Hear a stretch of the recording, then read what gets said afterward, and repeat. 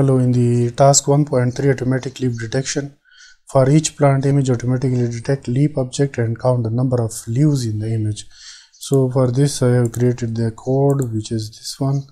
I have defined the name of all the leaf, which are total number of 16 leaves, and I read the image of each leaf, and then I resize it to 512 cross 512 variables. I will run the code to show you that you can see that this is the size of a color plant, which is 500 cross 512 resolution.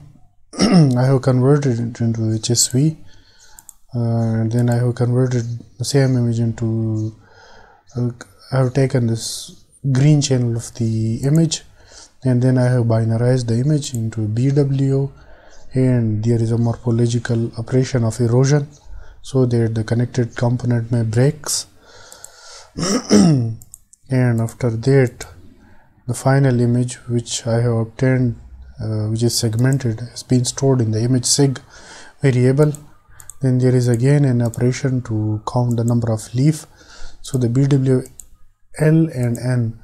L represent the different object which has been labeled with numbers. Like if you look into this, you can see that this position of the pixel represent the first object, and there is another position which represent the second object.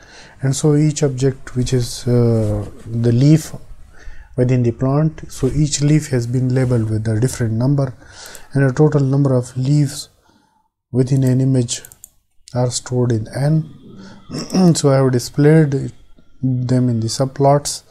I will show you the code and I will run this, and you will see that this is segmented part, this is the original part, and this is the total number of leaf within that image. So there are 6 leaves, so the 6 leaves have been identified.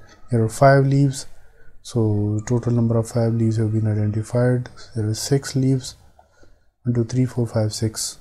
There are 7 leaves, 1 2 3 4 5 6 and 7.